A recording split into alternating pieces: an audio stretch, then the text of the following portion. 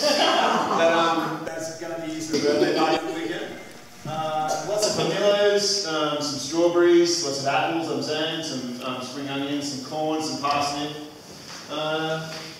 toilet paper. It's a bit hard with the roll thing. Bags of sugar, that's the stack of chocolates up there.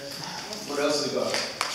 There's some more sugar, some sort of marinated fish in there, some spring rolls, lots of sushi, CC's, pods. Oh, we got some Batman cupcake decoration materials last night, actually.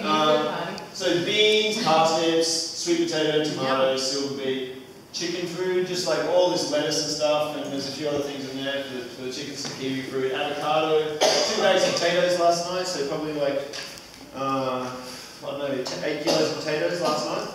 Oh, but that's only the bags. There's actually a lot of loose potatoes as well, so we probably got like 10, 15 kilos of potatoes last night, probably 10 kilos of parsnips.